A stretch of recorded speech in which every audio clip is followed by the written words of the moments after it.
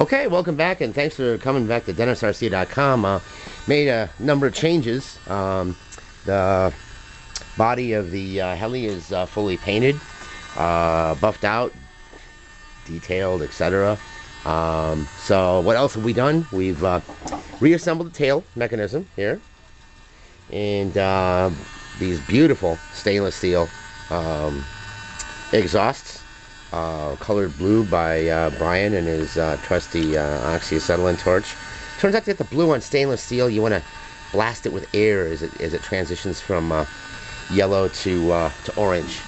Holding it on, we're using maybe some of that epoxy putty to make standoffs. I'm not sure, it doesn't look real bright, but got some standoffs. There's 3 of them on either side that are holding that away. And suspending the tubes at the exact angle we want. Inside the tubes, black, ultra flat black Krylon camo, which is a really durable finish, and 4 layers of that Vario, that really killer 3D Vario mesh that we've had anodized. On all the vents, we've got the 2-layer, and over here on the top, come around the side of the shop here. Over here on the doghouse, again we've got the 2-layer mesh on all the vents, and then on the intakes, again for opacity's sake, the 4-layer. So that's what we've got going there. In addition, as you can see, we've mounted that retractable landing light, that beautiful one from helifactory.ch, and I finished reinstalling the pneumatics. This time, don't know if we're going to be able to focus on this, but here and here are actual working. It's sort of setting there, but here and here are actual working pressure gauges.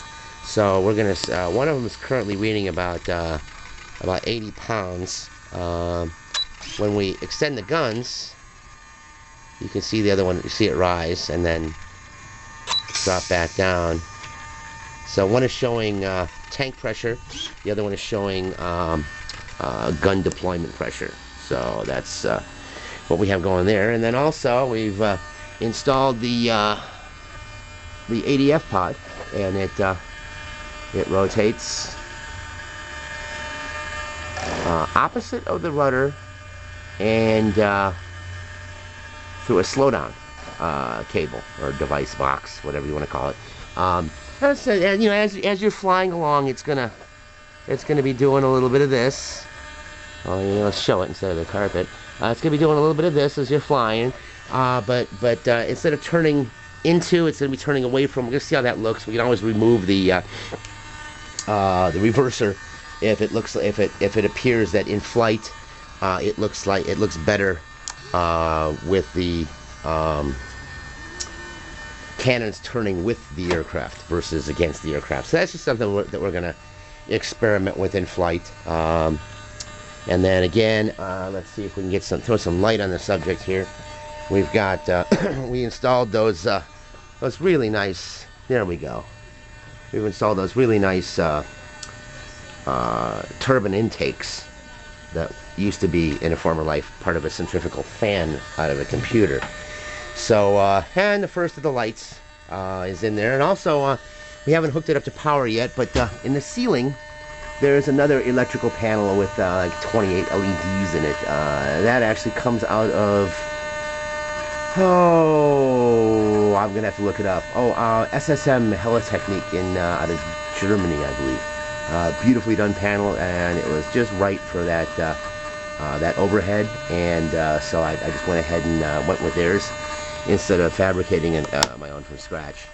And we also manufacture, just to save, when the glass is in there, I'm not going to be able to hook my finger in here like this, and obviously this little resin handle is not up to the task of breaking the bond of the magnets, which are strong enough to keep the door closed in flight. So we machine these beautiful little, almost look like jewels, these beautiful little handles here for manually opening and closing the doors. Not exactly scale, no, but necessary.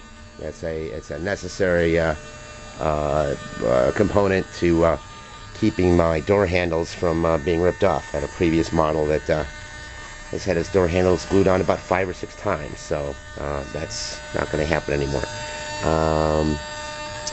And so actually what we're going to do, let's see if we can focus on that, on those gauges here or not.